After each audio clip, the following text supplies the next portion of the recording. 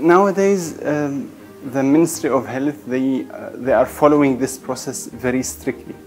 So every company should have this kind of knowledge, and I think it should be followed by each person working in the pharma sector for the coming time.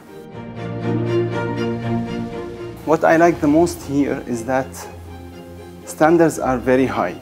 So beginning from the trainers who give really very nice and well explained presentations, going to the breaks where we had very nice coffee and also very nice lunch.